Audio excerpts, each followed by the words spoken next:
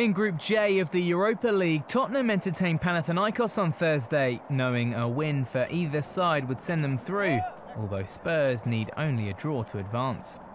Tottenham started November badly, losing 3 games in a row, but since then, manager Andre Villas-Boas has reversed his team's fortunes with 3 consecutive victories. Spurs have collected 4 points from a possible 6 on home turf in the Europa League thus far, and will be confident of another 3 points by defeating Juan Ramon Rocha's side on Thursday. Panathinaikos can deny the hosts a place in the last 32 of the competition, but with the Greek side having already slumped to 3-0 away defeats against both Maribor and Lazio in this group, they'll require a massive improvement in performance if they are to stand a chance of causing an upset at White Hart Lane. Influential Spurs midfielder Gareth Bale will sit this one out after he limped off with a hamstring injury during Tottenham's 3-0 win over Fulham at the weekend.